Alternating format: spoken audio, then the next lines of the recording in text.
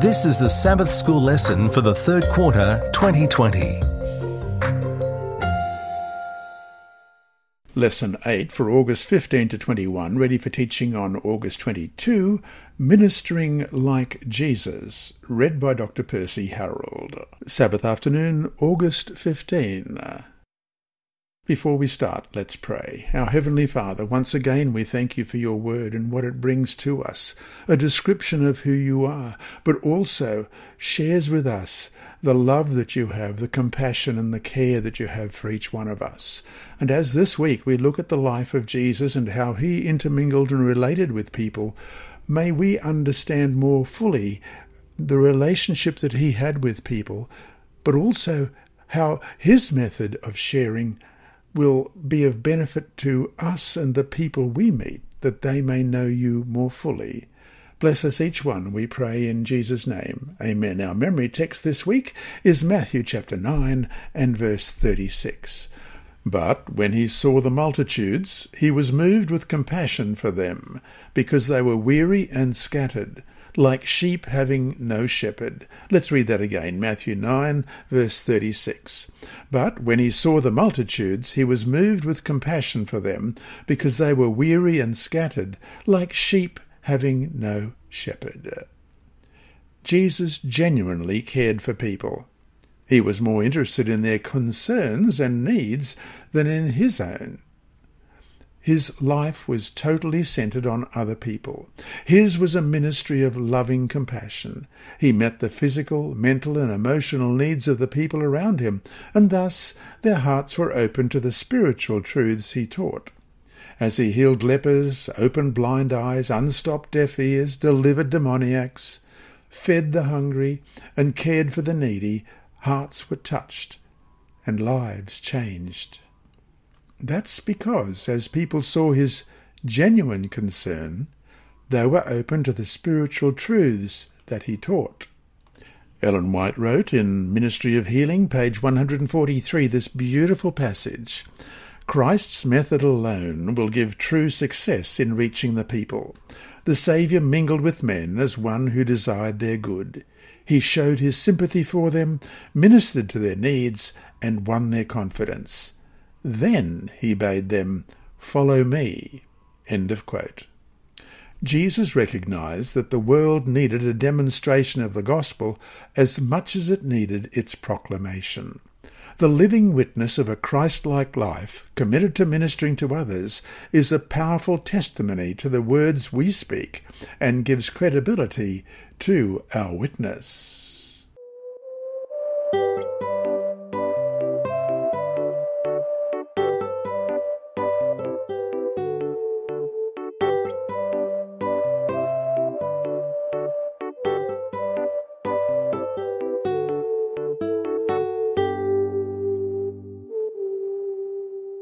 Sunday, August 16. Jesus' attitude toward people.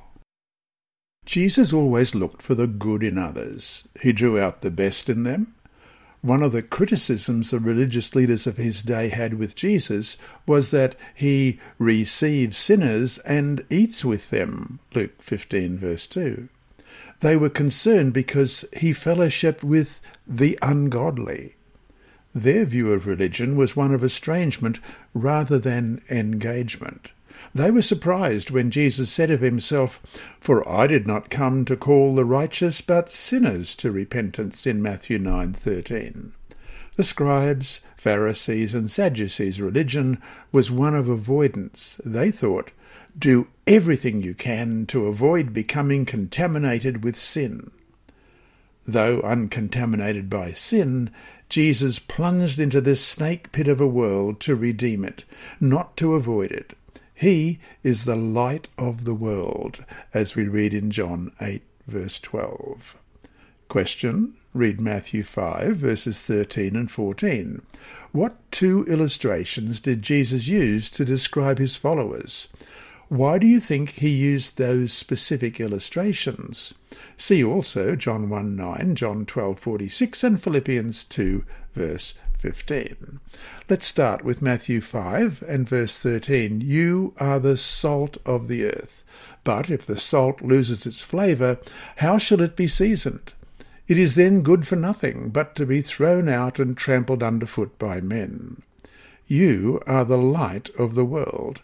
A city that is set on a hill cannot be hidden. And these other texts, John 1 verse 9, that was the true light which gives light to every man coming into the world. And John 12 verse 46, I have come as a light into the world, that whoever believes in me should not abide in darkness. And Philippians 2 verse 15, that you may become blameless and harmless children of God, without fault in the midst of a crooked and perverse generation, among whom you shine as lights in the world. Salt was one of the most important resources in the ancient world. It was extremely valuable, and at times the Roman legions used it as currency. It was a symbol of great wealth. It also was used to preserve and flavour food. When Jesus used the illustration of salt to symbolize his followers, he was really saying that the true wealth of the world is not the world's most powerful and richest people. The true wealth of the world is committed Christians who are making a difference for the kingdom of God. Their loving acts of unselfish service preserve the world's goodness and flavour its atmosphere. The second illustration Jesus uses in Matthew 5:14 was that of the light of the world. Light does not avoid darkness. It shines in the darkness. It does not separate from the darkness. It penetrates the darkness, making the darkness light. Jesus' followers are to penetrate the darkness of this world in their neighbourhoods, villages, towns, and cities to lighten them with the glory of God. And so to finish today, after considering Jesus' words in John 17, verses 15 to 18, actually, why don't we read that before I read the rest of this sentence? John 17, beginning at verse 15. I do not pray that you should take them out of the world, but that you should keep them from the evil one. They are not of the world, just as I am not of the world. Sanctify them by your truth. Your word is truth. As you sent me into the world, I also have sent them into the world. After considering Jesus' words in John 17, 15 to 18, how are we to understand the idea of separation from the world and avoidance of the world? Are they the same thing? What did Jesus mean when he prayed that his followers would be in the world, but not of the world? How do we do that?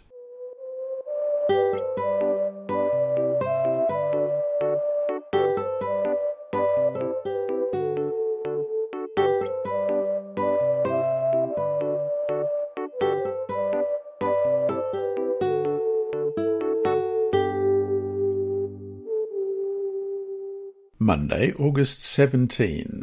Jesus' treatment of people. Jesus' goal was to bring out the best in people. Even when the circumstances were unusually challenging, he responded with grace. Luke's Gospel records that the crowds marvelled at the gracious words which proceeded out of his mouth, Luke 4:22. And John's Gospel adds that grace and truth came through Jesus Christ in John 1:17. His approach to people was disarming. His gracious words touched a responsive chord in their hearts. Question: read Matthew chapter 8, verses 5 to 10, and Mark 12, verse 34. What hope-filled words did Jesus speak to two unlikely people, a Roman centurion and a Jewish scribe? First of all, Matthew 8, beginning at verse 5. Now when Jesus had entered Capernaum, a centurion came to him, pleading with him, saying, Lord, my servant is lying at home, paralyzed, dreadfully tormented. And Jesus said to him, I will come and heal him. The centurion answered and said, Lord, I am not worthy that you should come under my roof, But only speak a word, and my servant will be healed. For I also am a man under authority, having soldiers under me, and I say to this one, Go, and he goes, and to another, Come, and he comes, and to my servant, Do this, and he does it."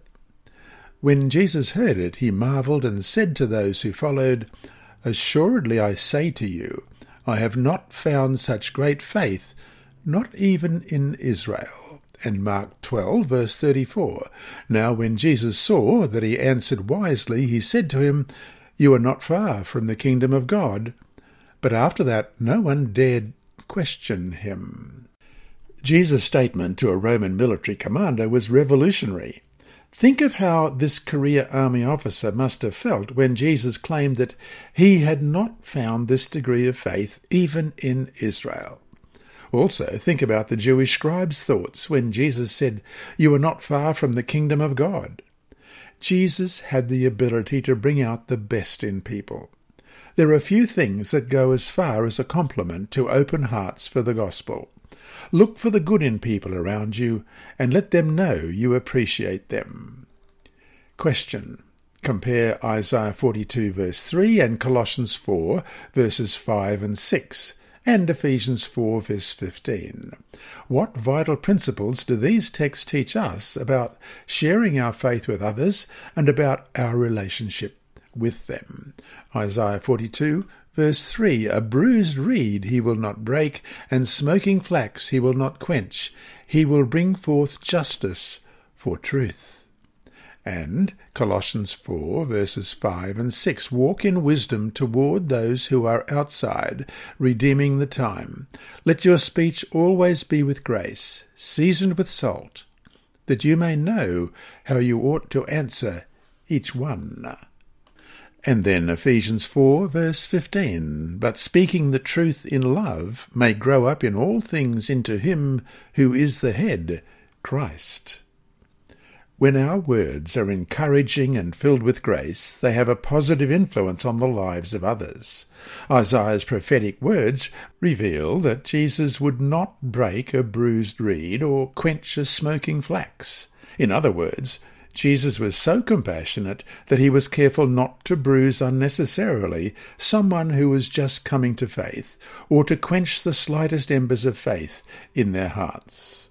So to finish today, why is how we say something as important as, or even more important than, what we say? How do you react to this statement? Truth is truth, and people need to take it or leave it. What's wrong with this statement?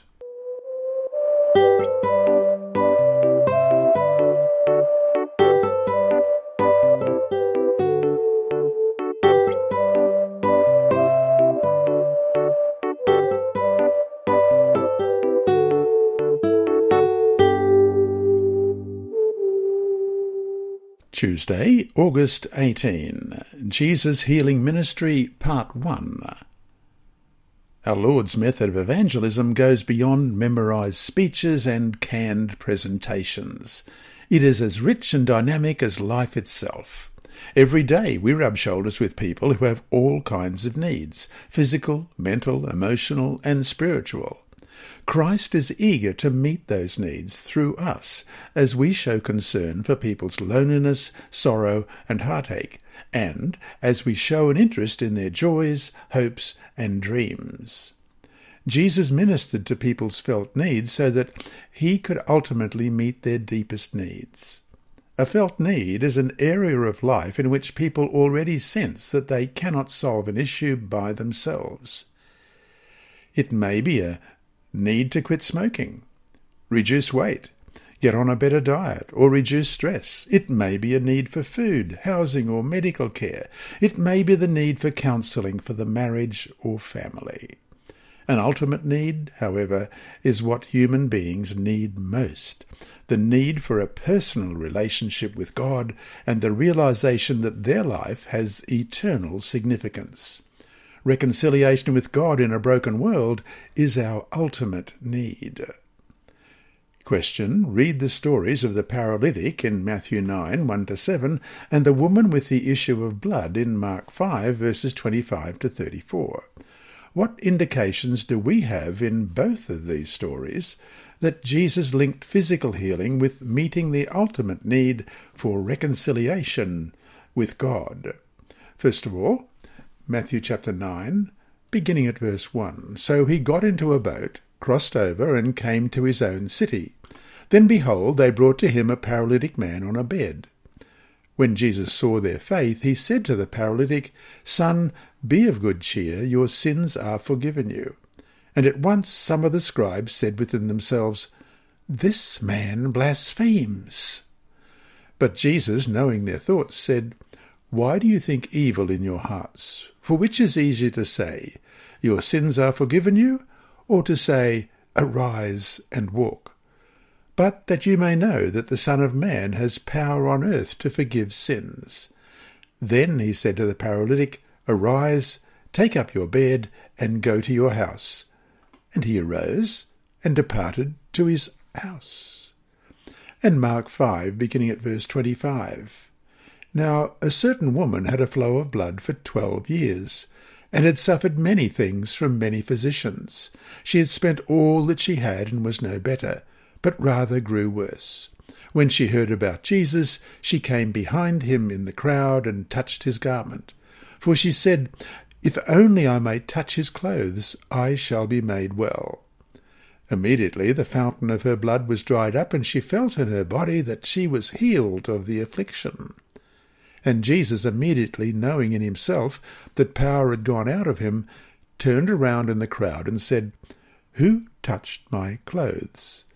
But his disciples said to him, You see the multitude thronging you, and you say, Who touched me? And he looked around to see who had done this thing. But the woman, fearing and trembling, knowing what had happened to her, came and fell down before him and told him the whole truth. And he said to her, Daughter, your faith has made you well. Go in peace and be healed of your affliction. The healing ministry of Christ included much more than physical and emotional healing. Jesus longed for people to experience the wholeness that sin's brokenness had shattered. For Christ, physical healing without spiritual healing was incomplete.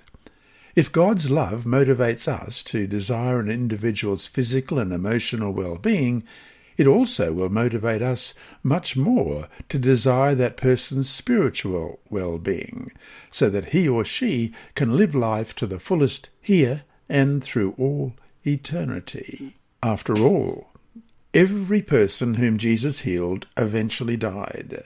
Hence their real need above everything else was spiritual, was it not?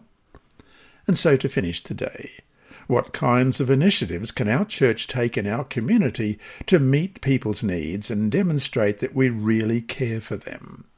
Think about the people in your community. What is your church doing to make a difference in people's lives?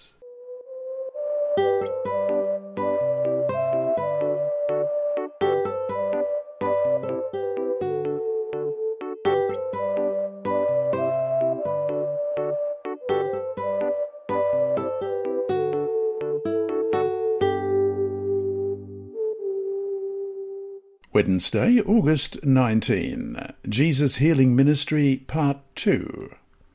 Question. Read Matthew chapter 4, verses 23 to 25, and Matthew 9:35. What threefold approach formed the basis for Christ's ministry? How did he meet people's needs, and what impact did it have on their lives? First of all, Matthew 4, beginning at verse 23. And Jesus went about all Galilee, teaching in their synagogues, preaching the gospel of the kingdom, and healing all kind of sickness and all kinds of disease among the people. And then his fame went throughout all Syria, and they brought to him all sick people who were afflicted with various diseases and torments, and those who were demon-possessed, epileptics, and paralytics, and he healed them. Great multitudes followed him, from Galilee and from Decapolis, Jerusalem, Judea, and beyond the Jordan. And Matthew 9, verse 35. Then Jesus went about all the cities and villages, teaching in their synagogues, preaching the gospel of the kingdom, and healing every sickness and every disease among the people. Jesus combined the threefold ministry of teaching, preaching, and healing. He shared eternal principles so that all of us could live lives of meaning and purpose. He said in John 10:10, "I have come that they may have life, and that they may have it more abundantly." His ministry revealed a superabundance of grace, and Jesus came to enable us to live lives of superabundance, now and forever. Question. Read Mark 1, verses 32 to 39. Jesus spent all day healing the sick and casting out demons. After spending time in prayer the next morning, when multitudes more were seeking even more healing, he left for another city. Why didn't he heal them? Notice his own reason in the last two verses. Mark 1, beginning at verse 32, "At evening, when the sun had set, they brought to him all who were sick, and those who were demon-possessed, and the whole city was gathered together at the door. Then he healed many who were sick with various diseases, and cast out many demons, and he did not allow the demons to speak, because they knew him. Now in the morning, having risen a long time before daylight, he went out and departed to a solitary place, and there he prayed. And Simon and those who were with him searched for him. When they found him, they said to him, 'Everyone is looking for you.' But he said to them, 'Let us go into the next towns, that I may preach there also, because for this purpose I have come forth.' And he was preaching in their synagogues throughout all Galilee, and casting out demons." This story is insightful. After healing multitudes the day before, the next day Jesus leaves the crowds who are seeking him and who are still in need of healing. His explanation is that the purpose for which he came into the world was to preach the gospel. Jesus was not merely some spectacular miracle worker. He was the divine Son of God who came on a redemptive mission. He was not content merely to heal physical diseases. He longed for people to receive the gift of eternal life that he had to offer. He clearly stated the purpose for his coming to earth in these words, in Luke 19, verse 10, "For the Son of Man has come to seek and to save that which was lost." Thus, each act of healing was an opportunity to reveal God's character, relieve suffering, and provide an opportunity for eternal life. So to finish today, is it possible to live the abundant life Jesus offers if you are poverty-stricken or sick? Did Jesus offer people something deeper than physical healing? In what practical ways can we lead people to spiritual truths when we minister to their physical and emotional needs?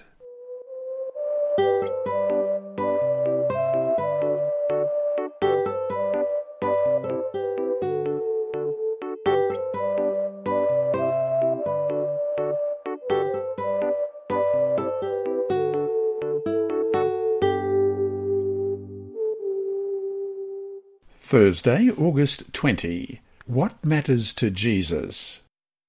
Jesus' message to his disciples in Matthew 24 that blends events regarding the destruction of Jerusalem and the days before his return is followed by three end-time parables in Matthew 25. These parables outline the character qualities that really matter to Jesus for a people waiting for his second coming. The parable of the 10 virgins emphasizes the importance of a genuine, authentic, spirit-filled life.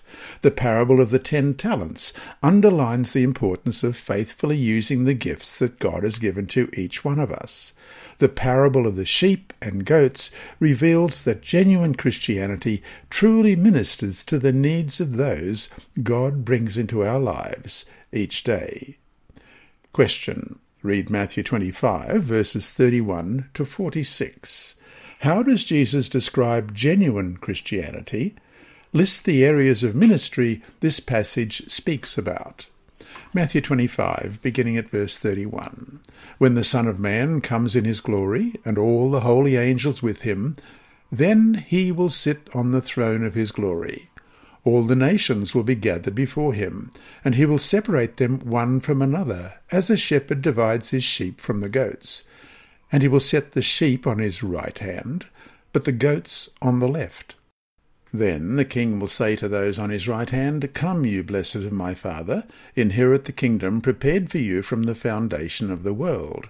For I was hungry, and you gave me food. I was thirsty, and you gave me drink. I was a stranger, and you took me in. I was naked, and you clothed me. I was sick, and you visited me. I was in prison, and you came to me. Then the righteous will answer him, saying, Lord, when did we see you hungry and feed you, or thirsty and give you drink? When did we see you a stranger and take you in, or naked and clothe you? Or when did we see you sick or in prison and come to you? And the king will answer and say to them, Assuredly I say to you, inasmuch as you did it to one of the least of these, my brethren, you did it to me. Then he will also say to those on the left hand, Depart from me, you cursed, into the everlasting fire, prepared for the devil and his angels. For I was hungry, and you gave me no food. I was thirsty, and you gave me no drink. I was a stranger, and you did not take me in. Naked, and you did not clothe me. Sick and in prison, and you did not visit me. Then they also will answer him, saying, Lord, when did we see you hungry or thirsty or a stranger or naked or sick or in prison, and did not minister to you? Then he will answer them, saying, Assuredly I say to you, inasmuch as you did it not to one of the least of these, you did not do it to me. And these will go away into everlasting punishment, but the righteous into eternal life.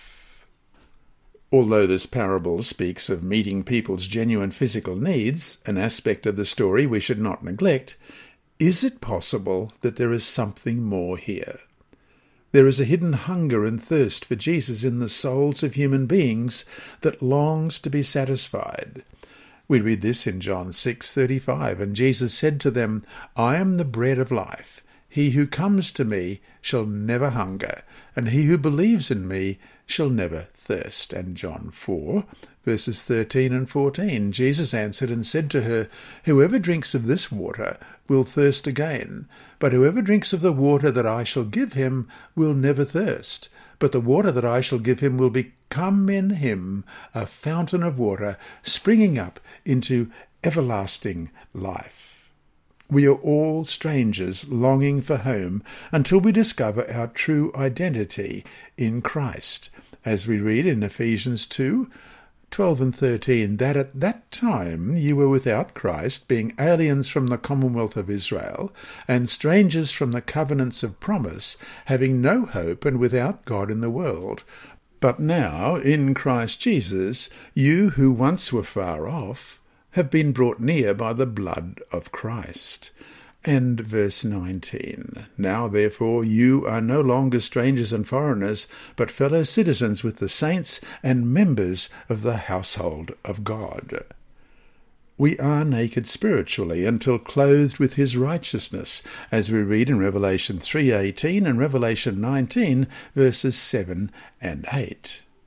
So, Revelation 3:18, I counsel you to buy from me gold refined in the fire, that you may be rich, and white garments, that you may be clothed, that the shame of your nakedness may not be revealed, and anoint your eyes with eye salve, that you may see.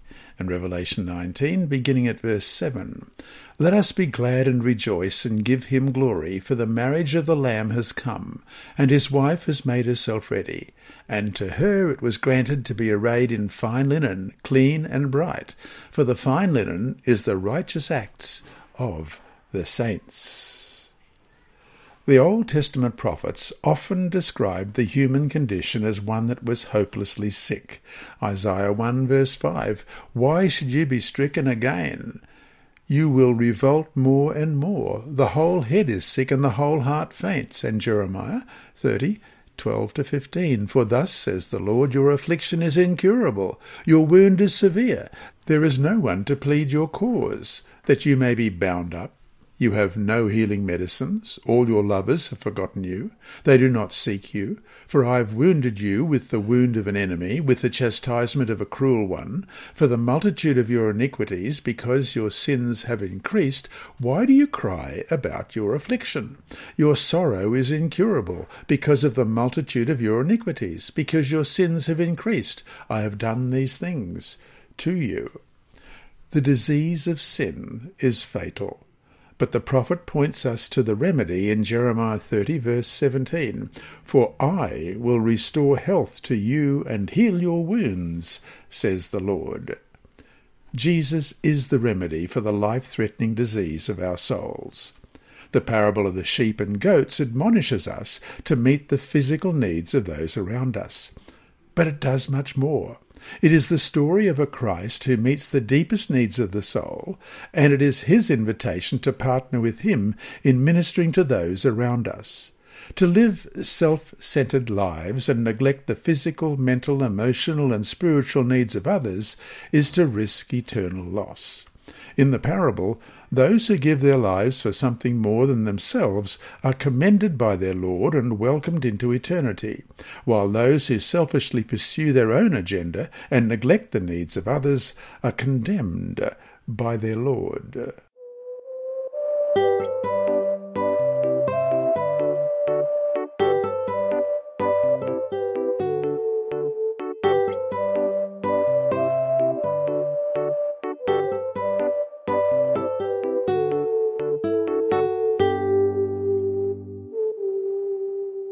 Friday, August 21. From the book The Ministry of Healing, page 145, many have no faith in God and have lost confidence in man, but they appreciate acts of sympathy and helpfulness. As they see one with no inducement of earthly praise or compensation coming to their homes, ministering to the sick, feeding the hungry, clothing the naked, comforting the sad, and tenderly pointing all to him whose love and pity the human worker is but the messenger. As they see this, their hearts are touched. Gratitude springs up. Faith is kindled. They see that God cares for them, and they are prepared to listen as his word is opened. End of quote. The unselfish ministry of Jesus opens hearts, breaks down prejudice, and creates a receptivity for the gospel. The church is the body of Christ meeting needs in love everywhere. Christ sends us out into our communities to make a difference in his name. Though we certainly need to be careful about being contaminated by the world, and that is a very real and dangerous threat to our church, we still must learn to reach the people where they are and to be used by God, who wants to take them from where they are and bring them to where they should be. And that brings us to our 5 discussion questions for this week. 1. Why is the compassionate ministry of Christ so powerful in breaking down the prejudice and opening people up to hear spiritual truths?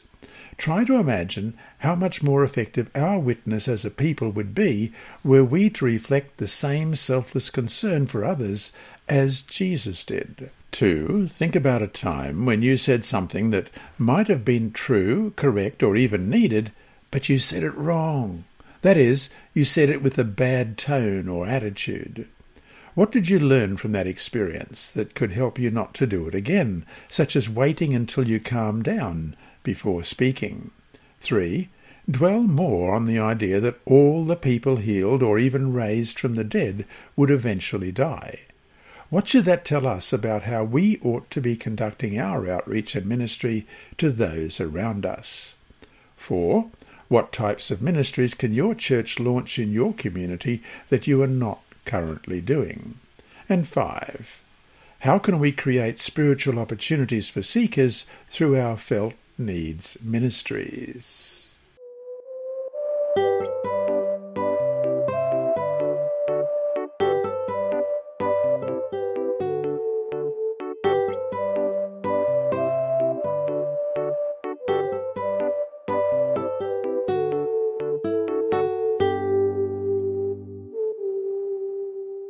Inside Story. Our mission story this week is titled Surprise Treat in Sudan. and it's by Glenn Mitchell. Living in Sudan was a challenge for a Seventh-day Adventist couple working for the Adventist Development and Relief Agency, ADRA. Daily temperatures hovered at 102 to 108 degrees Fahrenheit, or 39 to 42 degrees in Celsius, from May to September. A cold drink was a treat after a day of work for my wife, Suzanne, and me. Returning home one day, I followed Suzanne into the kitchen and hopped up onto the counter to chat while she prepared a meal. As I sat on the counter swinging my feet as a boy does, Suzanne asked me what I wanted to drink. "What do you have?" I asked. Placing her hands on her hips, she informed me in a hoarse voice, "I have orange Fanta, root beer, or Sprite." I want squirt," I said, referring to a favourite cold drink that I hadn't seen since leaving our home in the United States. "I don't have any squirt," Suzanne said, maintaining the same haut voice. I jumped off the kitchen counter and threw myself on the floor and, in the manner of a child, began to throw a tantrum. Kicking my feet and pounding my fist, I demanded the beverage. "I want squirt! I want squirt!" I cried. It was to no avail. There was no squirt. Suzanne and I laughed and laughed about our silliness. Moments like these made hard days easier to bear. 2 hours later, a friend pulled into our driveway. She worked with the U.S. Agency for International Development in Sudan's capital, Khartoum, and acted as our liaison officer for several ADRA projects funded by U.S. aid. She allowed us to receive mail at her official address, and on this day she was delivering a box with much-awaited hair products from the United States. I tore open the box, knowing our American friends would have included a bag of chocolate-covered raisins for her. Sure enough, the coveted bag of raisins lay right on top. Underneath the raisins were nestled 2 bottles of hair conditioner. But wait, something more seemed to be in the box. Digging under the packing paper, I found, waiting in all its glory, a big bottle of squirt. I had never requested the beverage from anyone in the United States, but on a hot day in Sudan, God provided a special treat. Weeks before I had asked Suzanne for the drink, the bottle was on its way to Khartoum. God cares even about the smallest details of our lives, and he loves, as we read in Desire of Ages, page 623, to give is to live. God promises those who seek the Lord shall not lack any good thing in Psalm 34, verse 10. When God saw me being silly and throwing my tantrum, he must have smiled and thought, "Wait and see what I have in store for you." And there's a photograph of Suzanne and Glenn right there, a beautiful couple who gave part of their life in service in another country for God and to serve the people who needed help. This lesson was read by Dr. Percy Harrold for Christian Services for the Blind and Hearing Impaired, Christian Record Services for the Blind, the Sabbath School Department, and Hope Channel. You can also listen on the official Sabbath School 4 app and the Apple iTunes app, Sabbath School with Percy Harrold. Remember, God is always faithful.